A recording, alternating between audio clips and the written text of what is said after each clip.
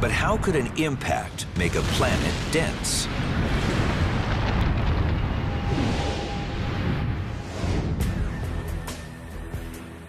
By envisioning Mercury's cosmic attacker as a cannonball, we can help reimagine what happened.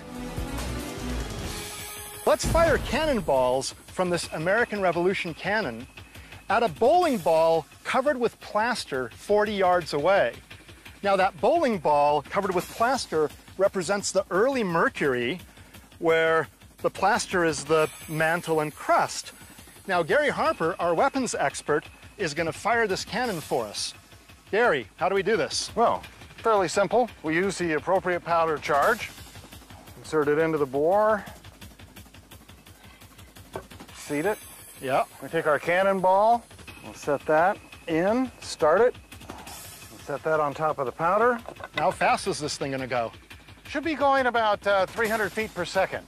Wow, that's about 200 miles an hour. Should do some real damage. Now, how about some hearing protection, Alec? Right, and my glasses here, right? And your glasses. Okay. Now all we have left to do is prime it, and we're ready to fire. All right, let's fire this cannon. Okay, fire on the All hole. Oh, yeah! It hit! That.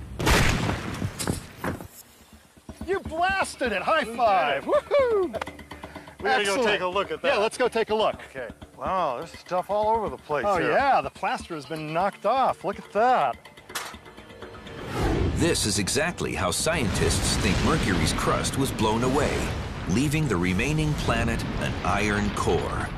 So this nicely explains how dense Mercury is. It has this big iron core because the rest of this stuff was largely stripped away by the collision. So good job aiming the cannon at this bowling ball.